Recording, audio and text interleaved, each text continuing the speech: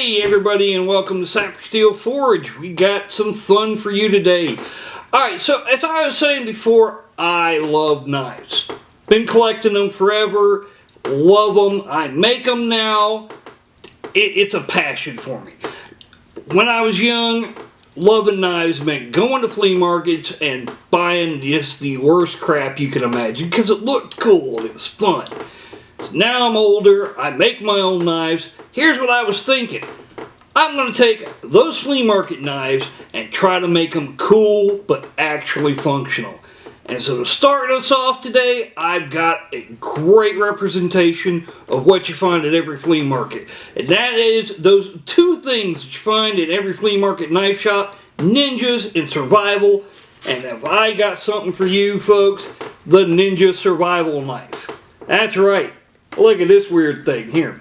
I'm not sure if you're supposed to be surviving a ninja or if a ninja's supposed to be surviving something, but I don't think this is really going to be helpful.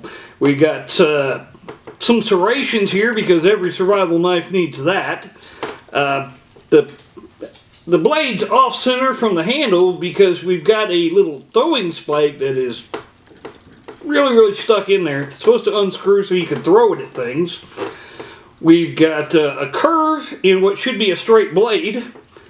We've got this oversized handle. I don't know if y'all can see that real well, but my hand barely goes around it, which is also made of inferior rubber and super sticky.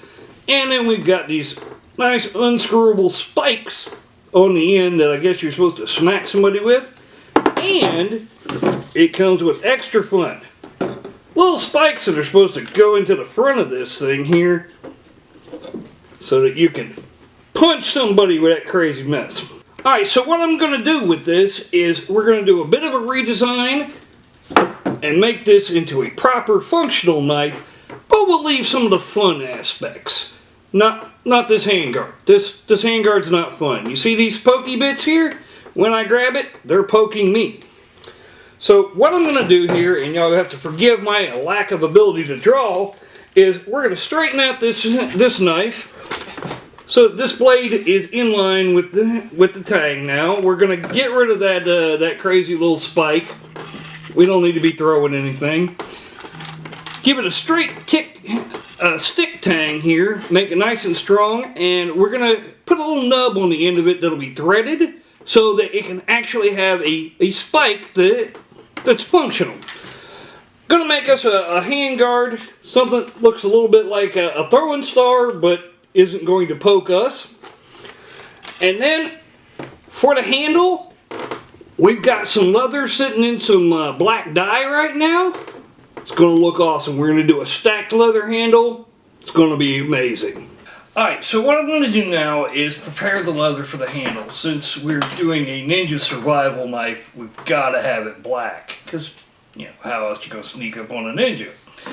So I'm just taking some scrap leather I've got laying around, and I'm just going to cut it down into squares that are going to stack onto the handle. We'll drill the holes and put them onto the handle, but first I'm going to put them in a tub and I'll mass dye them all black at one time.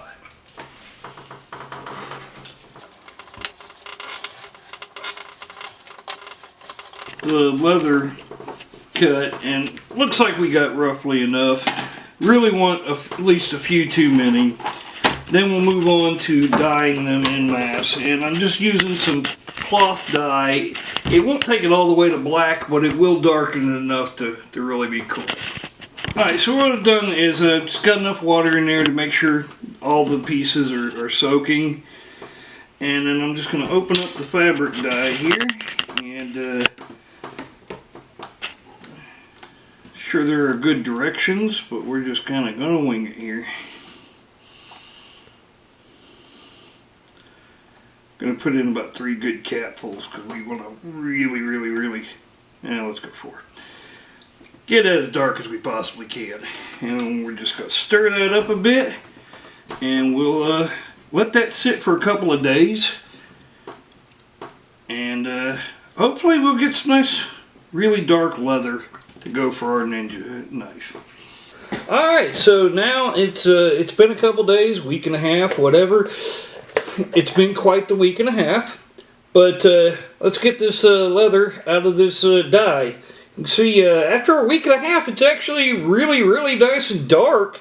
So all we're going to do is just take it out of this here water with the dye, and we're just going to put it on this old towel that nobody cares about because it's probably going to dye this towel.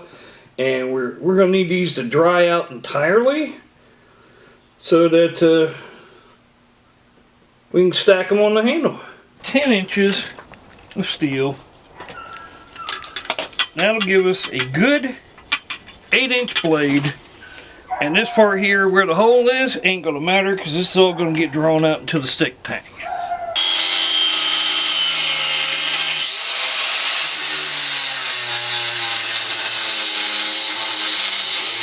Alright folks, welcome back to the forge. It's been a little bit. I know things look a little different behind me, and that's because about 4 weeks, one 13-year-old birthday, one wedding, and a holiday has passed since the last time I was standing here on this project. Life gets a little crazy. But what we've done is cut out a piece of metal off the lawnmower blade. That way we can reuse the metal. And now we're going to heat this up and feed it into our survival knife. Alright, so our piece is getting hot now, and first thing we're going to do is straighten it out. Start stretching out that blade a little bit, work the tip. This is my go-to hammer for that sort of thing. 2-pound cross peen. Really can't beat it for moving metal.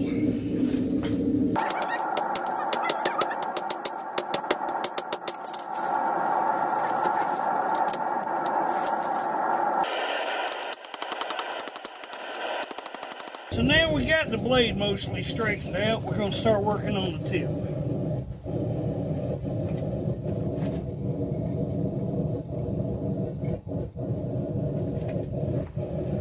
Turns out the piece just... And with a tan-toe style tip like that, we're just going to kind of get the shape in there, and we'll go in with a grinder and actually cut it out to get those nice sharp angles. Alright, as you can see, I went ahead and cut the tip in like I was saying, and we've actually cut the tang down just a bit there because we had a bit too much metal, and now we're going to draw that out into our stick tang. Alright, so now we're working on getting the tang drawn out. Kind of put it on the edge of the anvil there.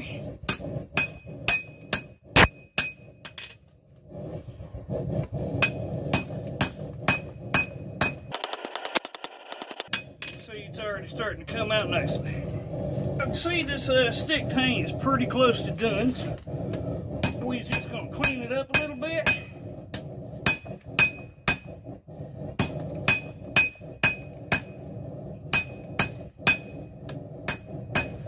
And it's going to be just about ready for the next process here, which is annealing. And what I'm going to do is I'll get the blade all the way up to temperature inside the forge, and I'll seal it off inside there and let it cool overnight. Get the metal nice and soft.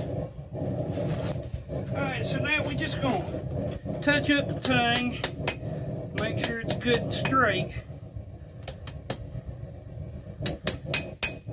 And then we want to kind of measure it against your hand. Whatever you do, don't touch it at this point. But I want to make sure it's actually longer than my hand is wide. That way I got room for a hand guard, the butt cap, and the spike. You recall we're going to thread this thing after it's cooled, and the spike will thread right onto the back of it. So that's going to be it for today. We're going to anneal it so that it's not get all the stress out of it from being forged, and it'll be ready to go to the grinder tomorrow. Always remember when grinding, safety first. Something to breathe through and protect them eyeballs.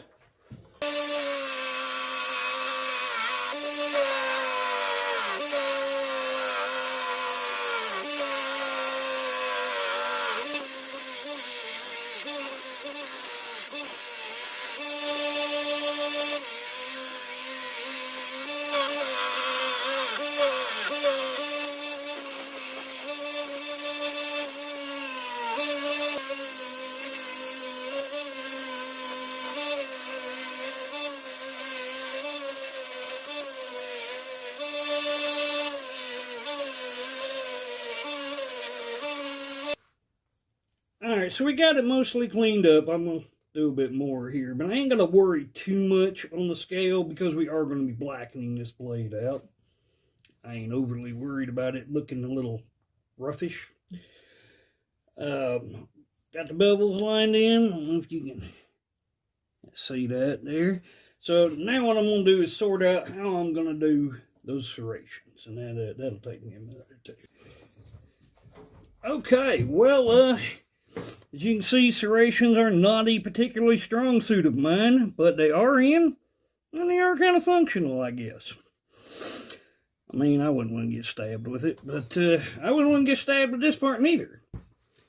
Alright, one quick trip outside to the angle grinder. We've shortened up our tang just a little bit, got it nice and rounded, ready for tap. Got some more work to do on the blade, but we'll get there. Got a handguard piece cut, butt cap piece cut, and a piece of railroad spike cut off for our butt spike. Alright, so I got the handguard drilled here. Now we're just taking a file, cleaning up the holes and whatnot, get it slotted up for the knife to fit through. Alright, it's been 17 forevers, but we finally got it slotted up. You can see, knife fits neatly in there, and that's going to be our handguard. So next thing we're going to do is shape this into something really cool.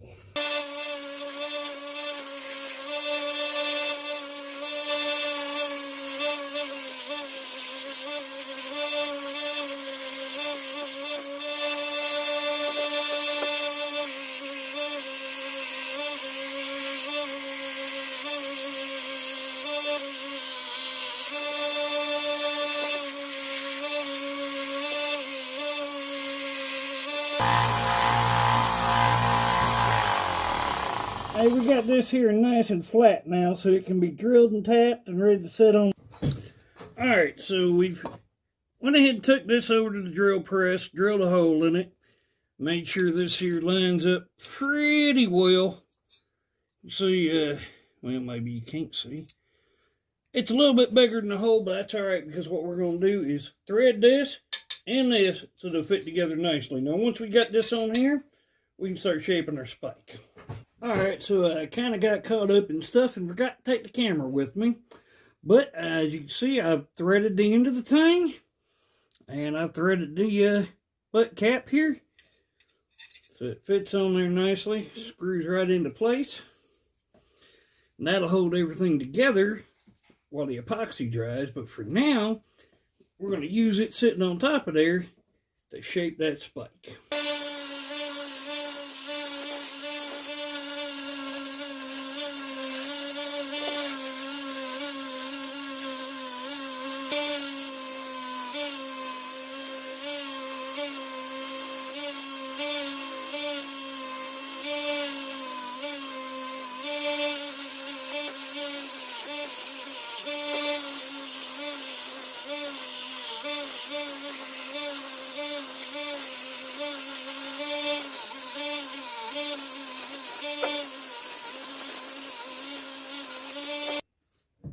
Alright, so may have gotten a little out of hand. I instead of just a standard spike, I put a double flared step down.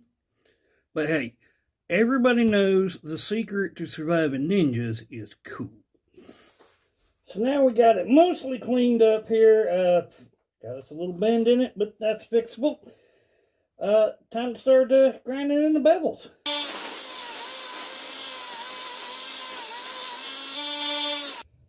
Alright, so a lot of stuff's happened off camera. I apologize for that, but hey, that's the way life goes. But we have the handguard and butt cap all done up. See, the butt cap's nice and drilled out, ready to go. And we got our nice pokey handguard. That's right. You're still going to be able to punch ninjas or what have you. This will sit right on top of here. And but spike will thread right on top of here. And voila, you have yourself one more ninja bad knife. Alright, so the next step, we've already got this all fitted up. So it's going to be time for straighten this thing out. You know, make sure it's all nice and straight. Then heat treat. Then it's going to be time for the handle. The handle, we have all that leather that we dyed before. And you see, it kind of came out more of a gray than a true black. But that's alright. It will look good. So, next thing, we're going to heat treat this thing. We'll take the all the extra bits, the handguard, the butt cap, and the spike. We'll put them in the forge, heat them up, dip them in the oil. That'll give them a nice gray forge patina, just to kind of black them out a little bit. Then we'll dunk them in the ferric chloride, make everything nice and dark. Put the leather handle on there. She'll be ready to go. Guys, I got to tell you the truth. I'm kind of looking forward to having this thing. It's turning out a whole lot cooler than I thought it was going to.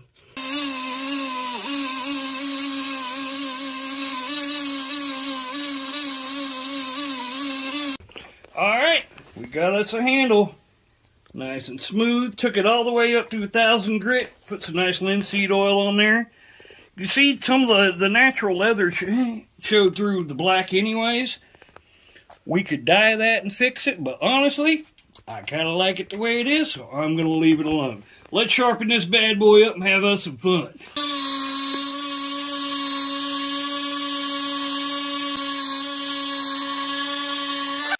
Well, can't survive ninjas if you can't survive wood, right? So let's try this thing out.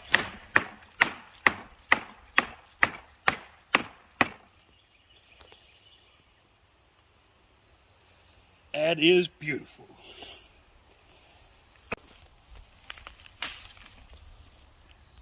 Yeah. And that's one awesome ninja survival knife. Nice and sharp, got a solid handle on there, nice and comfortable. The handguard doesn't poke me, but it still could poke a ninja, I guess. It's a little longer than the original because I got to having a bit too much fun. We got our serrations, we got a really nice butt spike there. Let's go have some fun with it.